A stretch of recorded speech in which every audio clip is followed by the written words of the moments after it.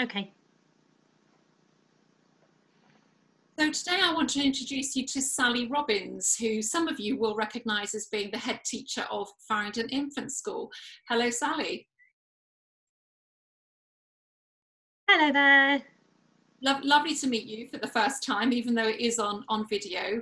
And for those that are wondering why there's a bit of a delay between Sally being able to hear me on this video link, so there will be short pauses before she replies to some of my questions. But Sally, can you start first of all by telling us a little bit about yourself and how long you've been at the school here in Faringdon?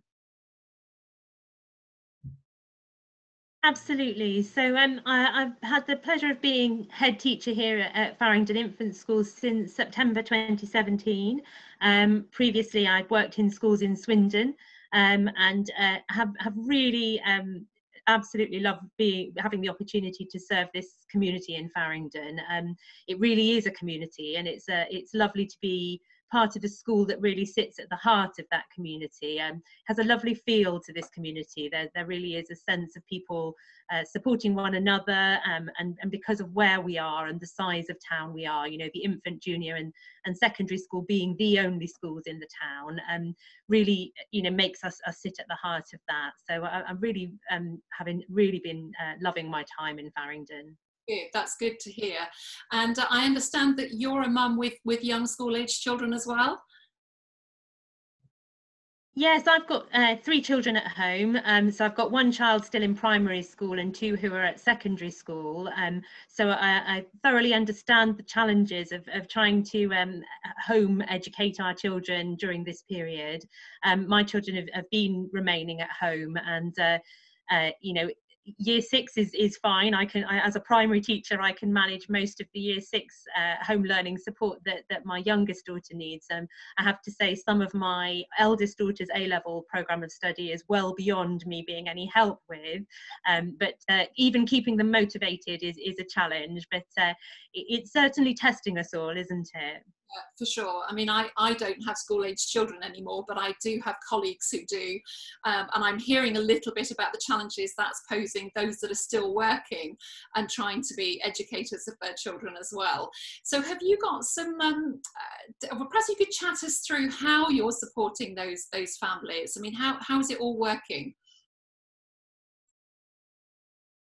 So I think, you know, one of the key messages that I would want to get across to our families is that we are providing learning opportunities for you to take at home. And obviously those are really beneficial. It's, you know, if you're able to keep some learning happening for your children's development, that's really great to keep them in good habits.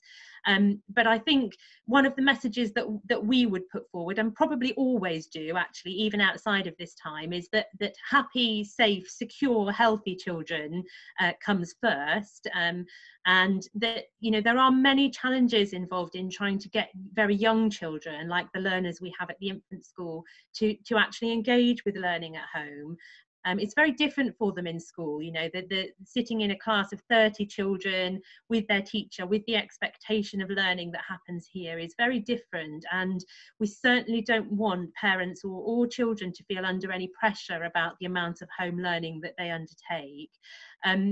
The lovely thing about home learning with young children is that actually almost everything you do with those children will be fantastic home learning. So if you decide that actually, you know, the various activities we've linked to online or worksheets that we've made available are not working well, baking a cake is, you know, absolutely rich with home learning that can come from it, and the science that will happen, and the, you know, the maths that you can incorporate into that.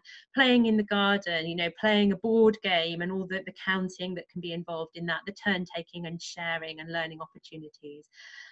You know, just going and dressing up, you know, reading a book. We'd certainly remind our families that if their children are reluctant to read to them, which some children will do with us in school but don't like to do at home, that reading to your child is equally valuable. It gives the absolute opportunity for them to access a wealth of literature that they probably couldn't read for themselves, and to have lovely conversations with their parents about, you know, probably far more interesting story content than they might have read in their home reading books from school. So I think there is a wealth of ways in which you can tailor that home learning to suit the child and how they're coping. What we've done is that each week our staff team are providing a bank of activities that relate to the topics and content that would have been taught if the children were in school. So those can be accessed via our school website. We have a tab of children's page and then class pages, so that each year group can look at what has been planned for their class, their year group for their children, and access activities that are either downloadable or link to an online activity that's particularly useful. We do know that some parents have struggled a little bit with being able to print off things for their children to work on. So we're happy for parents to make contact if they would like to come and pick up hard copies of any learning that they would like to do at home as well. And each of our class teachers has set up an email address for a direct link to the class teacher. So that's enabling parents to contact and communicate directly with the teacher who works with their child.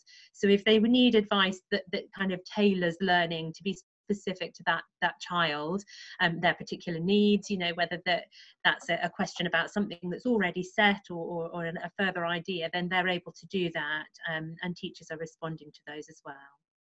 That sounds like a logistical headache when we first went into lockdown, because we weren't given a lot of notice, were we? So how did you cope with putting all this in place? It certainly has been a challenge, I have to say. You know, we found out each bit of this process we have found out at the same time as the rest of the nation, you know, so we only knew that this was going to happen literally as we heard it, you know, at the government's announcement, and the rest of the nation knew. So it has required quite a lot of acting quite quickly to get things in place. And we obviously had a brief kind of bit of respite over the Easter holiday, where we gave Easter holiday activities, but it's given the teaching staff time to explore in more depth some of the learning they can put in place for this term. We're lucky that, you know, many online providers have given free home access to their websites, and, you know, some of the things that we were used to using in school or that otherwise have paid subscriptions have very generously opened those up. So that enabled us to give quite quick links to people, particularly from you know, schemes of work that we use, things like phonics play, which is a wealth of super phonics activities for parents and children to log on to and maintain their phonic learning, which is great. But throughout we have found that you know, actually it's been interesting that having very few children in school, as we currently have, sometimes it's been busier than ever, really, because we're trying to manage the admin of those who are in school and supporting that, alongside trying to provide a curriculum that can take place outside of the school as well. Well, I can talk personally too, from my own business perspective, that it's I think a lot more tiring working from home, being sat in front of a computer all day long. I know some people's roles have them doing that all the time, but it's certainly been a different way of working. So let's talk for a second about the children who are coming into school. So they're children of key workers and perhaps the more vulnerable backgrounds. So how are you coping, and how are you structuring their day, and what sort of numbers are you seeing? That's varied quite a lot in terms of numbers. So the majority of the children who have been in initially were the children of key workers, particularly in the outset, while some of them were establishing, you know, perhaps if there are two parents, whether they were both going to be required in work or simultaneously in work. That's actually tailed off a little bit, because some people have managed to now have an arrangement whereby one or other parent is able to be at home, or as time has gone on, more and more of us have been asked to work from home, and therefore are trying to support their children at home alongside working there. So we continue to accommodate a smallish number of children of key workers, and then children who are vulnerable either because of a special educational need, so perhaps have an education, health and care plan, or children who have any other vulnerability about their circumstance are also being invited to join us in school. The numbers of children we've had have ranged from sort of 15 children to some days only 4 or 5 children. Again, depending on parents' work patterns, depending on how well children are coping with that and what the circumstances for their families are. And then over the Easter holidays, we ran here at the infant school, we ran a sort of central hub for children from all of the schools across the Faringdon Academy. So we had slightly higher numbers then because the children attended from Buckland, Watchfield, Shrivenham, Faringdon Junior School, and obviously some of our own children as well, and John Blandy School. So we brought those children together, and we were supported by staff from across all the schools, but that did mean sometimes we had slightly higher numbers. This week has been quiet so far. We've had 4 children in today, so that's been very quiet. And again, it varies slightly depending on the number of children who are in. When we've had sort of 20 children, we've separated them into approximate age groups so that they can be with children of the same sort of age. Today, with just 4 children in, because we're functioning on a skeleton staff, those children have remained together despite the fact that their ages range right across our age range for the infant school. We are kind of doing a mixture of things, really. What the government has asked is that we provide childcare for those children, so it isn't looking like a normal school day, and that's obviously, again, we're working with whichever staff we're able to have in school, whichever people are available and well. They may not be those children's usual teachers. We have been blessed with phenomenally lovely weather, which has meant that we've been able to make a good use of our grounds, and the children have been able to get out and about, which they may not have done much of at home, and be out in the woodlands and be out on the playground and on the field. And then they've done all kinds of other things, craft activities, reading, sharing stories. They continue to have been enjoying the Joe Wicks PE workouts of a morning. I think the staff might be tiring of those, but the children seem to generally like them. I think our legs are starting to tire of those anyway, but so they've generally come and had a really enjoyable time of doing nice activities, and once again, I think our priority is for them to feel safe and well cared for, welcomed, as opposed to putting too much pressure on them to do any particular learning while they're here. And obviously a priority is to ensure their safety, and trying to do that by maintaining what social distancing we can with young children, but obviously without making anything uncomfortable, ensuring that they understand that they must wash their hands and keep their things safe and so on. And are your teaching staff working on a rotation basis as well? Yes, exactly. So myself and we've kept it that either myself or my deputy head teacher, Mr. Jones, have been in all the time, so that we can ensure that there's a point of contact and communication through the office, and that we can manage the administration and meeting with our vulnerable families, providing free school meal pickups for some of our families. And then the teaching staff have been coming in, this week we've got 3 members of staff coming in, which is partly, numbers are low, but partly to support some additional needs. And then next week there's a different 3 staff coming in. So the other staff are all busily working at home, and they're putting a lot of time and effort into the home learning, maintaining communication via email. And then we're also taking the opportunity for them to do various updates of training while they've got the opportunity to do so. It's a good opportunity for that, so certainly for my own staff as well. Sally, that's been really useful insight, I think, into how you at the infant school are coping with this change of circumstances. So thank you for your time. Is there anything that the community can do to help and support you at the moment?